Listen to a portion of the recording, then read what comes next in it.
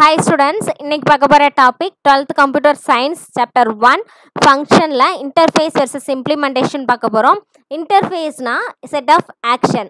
ஆக்ஷன்லாம் எதெல்லாம் சொல்லலாம்னா நம்ம டெய்லி லைஃப்ல நடக்கக்கூடிய எல்லா ஒர்க்லையுமே ஆக்ஷன் இருக்கும். ஓகே, இப்போ எக்ஸாம்பிள் நீங்கள் லேப்டாப் யூஸ் பண்ணணும் அப்படின்னா ஃபர்ஸ்ட் வந்து லேப்டாப்போட பவர் பட்டனை ஆன் பண்ணணும்னே லேப்டாப் ஆன் ஆகுது. ஸோ அதுக்குள்ளே நீங்கள் ஏற்கனவே என்னென்ன சாஃப்ட்வேர்லாம் இன்ஸ்டால் பண்ணியிருக்கீங்களோ அந்த எல்லா சாஃப்ட்வேருமே இருக்கும் இல்லையா? அதில் நமக்கு என்ன சாஃப்ட்வேர் வேணுமோ அதை ஈஸியாக வந்து நம்மளால் அக்சஸ் பண்ணிக்க முடியும். இப்போ எக்ஸாம்பிள் நீங்கள் ஒரு மூவி பார்க்கணும் அப்படின்னா விஎல்சி பிளேயர் சாஃப்ட்வேர் யூஸ் பண்ணுவீங்க.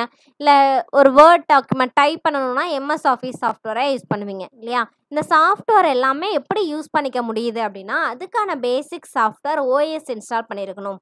ஓகேவா? எந்த ஒரு சிஸ்டமாக இருந்தாலும் லேப்டாப்பாக இருந்தாலும் கண்டிப்பாக ஓஎஸ் ஆப்ரேட்டிங் சிஸ்டம் இன்ஸ்டால் பண்ணியிருக்கணும். இந்த ஆப்ரேட்டிங் சிஸ்டம் இன்ஸ்டால் பண்ணியிருந்தால் மட்டும்தான் அதர் சாஃப்ட்வேர் எல்லாமே நம்மளால் அக்சஸ் பண்ணிக்க முடியும். ஓகே, இப்போ இந்த இடத்துல அந்த யூசருக்கும் லேப்டாப்புக்கும் இடையில இன்டர்ஃபேஸாக இருக்கக்கூடியது ஆப்ரேட்டிங் சிஸ்டம். ஓகே, அந்த ஆப்ரேட்டிங் சிஸ்டம் இருந்தால் தான் யூசர் வந்து சிஸ்டம் கூட கம்யூனிகேட் பண்ணிக்க முடியும்.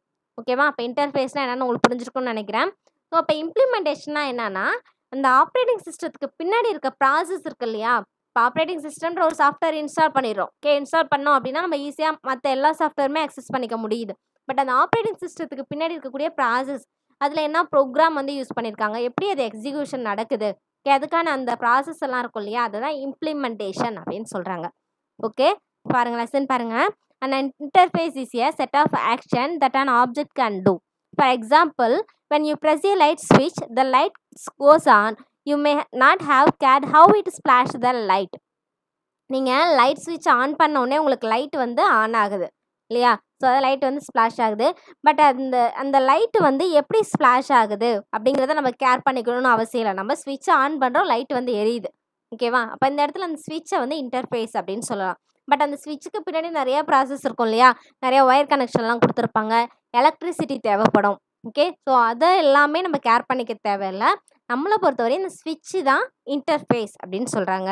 In object-oriented programming language, an interface is a description of all functions that a class must have in order to be a new interface. In object-oriented programming language, அதுக்கான example வந்து C++, Python சொல்லலாம். Okay, so இந்த லாங்குவேஜில் வந்து interface அப்படிங்கிறது ஃபங்க்ஷனோட டிஸ்கிரிப்ஷனாக இருக்கும் அப்படின்னு சொல்கிறாங்க. ஸோ அதாவது ஒரு கிளாஸில் என்னென்ன ஃபங்க்ஷன்லாம் யூஸ் பண்ணுறோம் அப்படிங்கிறத மென்ஷன் பண்ணுவோம். ஓகே, ஸோ அந்த ஃபங்க்ஷன் டெஸ்கிரிப்ஷனை தான் இன்டர்ஃபேஸ் அப்படின்னு சொல்கிறாங்க. இப்போ எக்ஸாம்பிள் இந்த லைட் ஸ்விட்ச் ஆன் ஆகுதுன்னு சொன்னோம் இல்லையா? சாரி, இந்த லைட் ஸ்விட்சை ப்ரெஸ் பண்ணோடனே லைட் ஆன் ஆகுதுன்னு சொன்னோம் இல்லையா? ஸோ இதில் வந்து என்ன ஃபங்க்ஷனாக எடுத்துக்கலாம்னா டேர்ன் ஆன் டேர்ன் ஆஃப் எடுத்துக்கலாம். ஏன்னா லைட் ஸ்விட்சை ஆன் பண்ண முடியும், இல்லைனா ஆஃப் பண்ண முடியும். ஓகே, இப்போ ஆன் ஆஃப்ங்கிறத ஃபங்க்ஷன்ஸாக இதில் எடுத்துக்கலாம். ஓகேவா? ஸோ பாருங்கள், இன் அவர் example anything that acts like a light should have function definition like turn on and a turn off.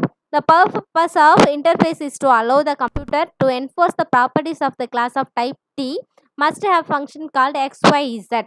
Type T அப்படிங்கிற ஒரு கிளாஸ் எடுத்துக்கிட்டோம் அப்படின்னா அதில் இருக்கக்கூடிய XYZ ஃபங்க்ஷன், இந்த ஃபங்க்ஷனை வந்து கண்டிப்பாக எக்ஸிக்யூட் பண்ணணும். ஸோ அந்த எக்ஸிக்யூட் பண்ணுறது தான் வந்து இந்த இன்டர்ஃபேஸோட பர்பஸாக இருக்கும் அப்படின்னு சொல்கிறாங்க.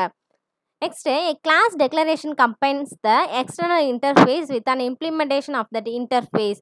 ஒரு கிளாஸ் டிக்ளரேஷன் எப்படி இருக்கணும் அப்படின்னா எக்ஸ்டர்னல் இன்டர்ஃபேஸ் வித் அதோட இம்ப்ளிமெண்டேஷன். ஓகே, ஸோ இது எல்லாத்தையுமே வந்து மென்ஷன் பண்ணக்கூடியதாக இந்த கிளாஸ் டெக்ளரேஷன் இருக்கணும். And object is an instance create from the class. இந்த ஆப்ஜெக்டை வந்து கிரியேட் பண்ணுறது கிளாஸ் தான். ஓகே, இப்போ எக்ஸாம்பிள் ஸ்டூடெண்ட்டுன்னு ஒரு ஆப்ஜெக்ட் எடுத்துக்கிறோன்னு வச்சுக்கோ. சாரி, ஸ்டூடெண்ட்டுங்கிறத கிளாஸ் நேமாக எடுத்துக்கிட்டோம் அப்படின்னா இந்த ஸ்டூடெண்ட் கிளாஸ் நேமுக்கு ஒரு ஆப்ஜெக்ட் கிரியேட் பண்ணணும். அந்த ஆப்ஜெக்ட் கிரியேட் பண்ணுறது கிளாஸ் அப்படின்னு சொல்கிறாங்க. ஓகே, அப்போ இதுக்கான ஆப்ஜெக்ட் வந்து STU அப்படின்னு ஆப்ஜெக்ட் கிரியேட் பண்ணியிருப்பாங்க. ஸோ இந்த ஆப்ஜெக்ட் தான் அனதர் ஸ்டெப்ஸ் எல்லாத்தையுமே வந்து எக்ஸிக்யூட் பண்ணுறது இந்த ஆப்ஜெக்டாக தான் இருக்கும். ஓகேவா? இது வந்து டிக்ளரேஷன் மட்டும்தான் இங்கே இருக்கும். ஓகே, எக்ஸிக்யூஷன் எல்லாமே இந்த ஆப்ஜெக்டில் தான் நடக்கும். சரிங்களா? பாருங்கள், இந்த interface defines and objects visibility to the out side world. Next இன்டர்ஃபேஸ்க்கும் இம்ப்ளிமெண்டேஷனுக்கும் difference கொடுத்துருக்காங்க. இது வெரி இம்பார்ட்டன்ட், 2 மார்க்ஸ் மார்க் பண்ணிக்கோங்க. Interface just defines what an object can do but won't actually do it. Okay, interface அப்படிங்கிறது என்ன object use பண்ணியிருக்காங்க அது மட்டும் தெரிஞ்சால் போதும்.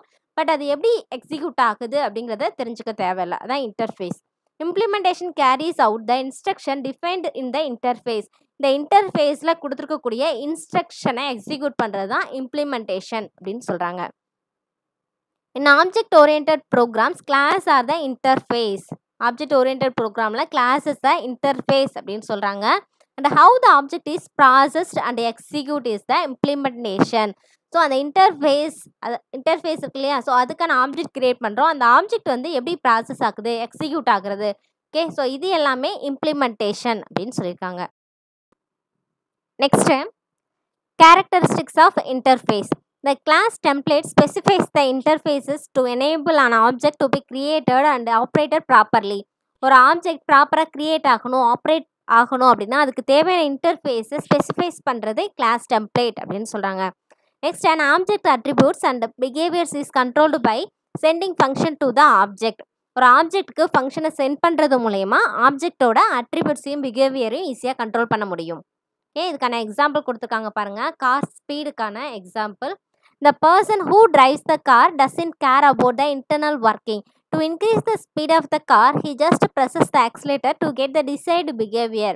ஒரு பர்சன் வந்து டிரைவ் பண்ணுறாங்க அப்படின்னா அந்த கார் வந்து எப்படி மூவ் ஆகுது, ஓகே, அந்த காருக்கு பின்னாடி என்னென்ன ஆக்ஷன்லாம் யூஸ் பண்ணுறாங்க அந்த மாதிரி கேர் பண்ணிக்க தேவையில்லை. ஓகே, ஸோ அவர் வந்து டிரைவ் பண்ணக்குள்ளே ஸ்பீட் ஆகணும்னா ஆக்சிலேட்டரை ஜஸ்ட்டு ப்ரெஸ் பண்ணால் போதும் இல்லையா. ஸோ இதான டிரைவர் வாட்ச் பண்ணுவாங்க. டிரைவர் வந்து அந்த கார் எப்படி மூவ் ஆகுது, எப்படி இதை வந்து ஃபிட் பண்ணாங்க, ஸோ அந்த மாதிரிலாம் எந்த டிரைவரும் திங்க் பண்ணுறது இல்லை இல்லையா. ஜஸ்ட் வந்து டிரைவ் பண்ணணும் அப்படின்னா ஒரு ஆக்சிலேட்டர் ப்ரெஸ் பண்ண ஸ்பீட் அதிகமாகும், இல்லை லெஸ் ஆகணும் அப்படின்னா ஆக்சிலேட்டரை ப்ரெஸ் பண்ணிக்கலாம் இல்லையா.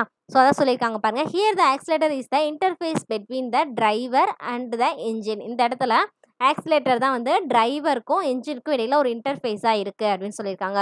அப்போது இந்த ஆக்சிலேட்டரில் வந்து ஸ்பீடு, ஸோ அந்த ஸ்பீடே இன்டர்ஃபேஸாக எடுத்துக்கலாம். அந்த ஸ்பீடு 70 அப்படின்னா 70 ஸ்பீடில் அது மூவ் ஆகுது. Internally the engine of the car is doing all the things. So இன்டர்னலாக அந்த கார் மூவ் ஆகணும்னா அதுக்கு நிறைய ப்ராசஸ் இருக்கும் இல்லையா.